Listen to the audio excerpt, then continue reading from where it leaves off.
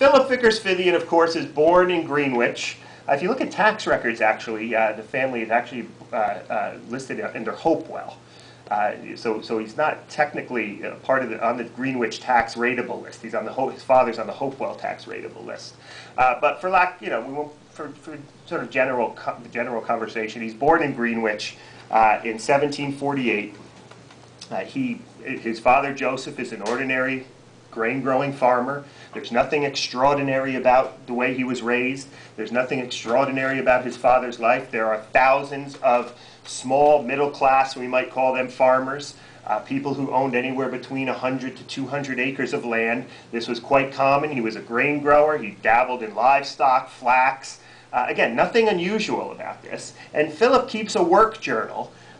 Very early on, when he's about 18 years old, he starts recording his day-to-day experiences in the field. Sowing, reaping, harvesting, bottoming chairs, fishing for cod in the Cohansey, making apple cider, and a host of agricultural things that he's involved in. What's fascinating about Fithian's journal, especially the work journal, though, is if you read the way he closes each day's journal. I should say, right about the same time, it's hard to tell whether he has two journals or he's adding to the work journal here. But at the same time he's writing the work journal, he's also keeping another journal, and occasionally we'll interject this into the work journal itself, about what he's doing at night. Unlike most farmers, and I've read probably 20 or 30 farm journals just like Fithian's to get some comparison and context for his journal. And what's very unique about Philip is he spends most of his nights reading classic works of literature, poetry. Blackmore's poetry is one of his favorite books that he likes to read. He likes to read all of these great authors of the day, which is normally something that the average farmer does not do. So immediately I began to sense this is no ordinary guy we're dealing with here. This is a guy that is deeply connected and deeply rooted to the agricultural life of the Cohansey River region. But at the same time, he's itching for something more. He's itching in many ways to leave the Cohansey home and become something other than what his father would expect of him. And this is particularly scandalous, as I write in the book, since he's the first son and is sort of destined to inherit the farm and work the farm in the way his father had taught him to do. There are two great letters that he writes, some of you may be familiar with, to his father, pleading and begging to go to. He pleads and begs with his father to let him go to school. And for school, what he means is Enoch Green's Presbyterian Academy in Deerfield, which is a preparatory school for the College of New Jersey at Princeton. I won't go into the details, but these two letters are very wonderful. They're actually published in Alan Palmer's book. What is the title? My Beloved Cohansey, I think. You can read them there. But just him sort of obviously looking to take a different path.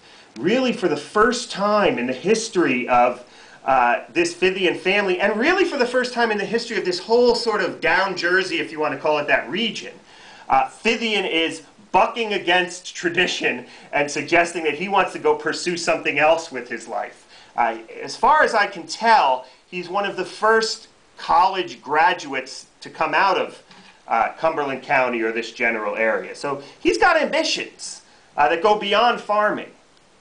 And he eventually enrolls in the College of New Jersey. As some of you know, he's classmates, well, they're the year ahead of him, actually, are James Madison, Philip Freneau, one of the great poets of the age, Hugh Henry Brackenridge, a politician and writer who was influential in founding the city of Pittsburgh. Aaron Burr is in his class at Princeton. The president of Princeton is John Witherspoon, the clergyman who is the only clergyman to sign the Declaration of Independence. He's there. I talk a lot about, the whole chapter 3 of the book talks about his experience. It's exhilarating for him at Princeton, but at the same time, it's a little bit of a culture shock. He doesn't have a gown, for example, to wear, or it's not been made yet. Students had to wear gowns every day to class. He writes home to his mother Hannah on several occasions, worrying, being a little bit homesick and so forth. But he gets through. Graduates in 1772, returns home to Cohansey to train for the Presbyterian ministry. It's then when he gets the call from John Witherspoon that Robert Carter III needs a plantation tutor down on Virginia's northern neck at his plantation, Nominee Hall. Philip Vickers Fithian takes the job despite the fact that his parents have died while he's been at Princeton, and he's left with several brothers and sisters. Well, one sister, and I think it's 4 brothers off the top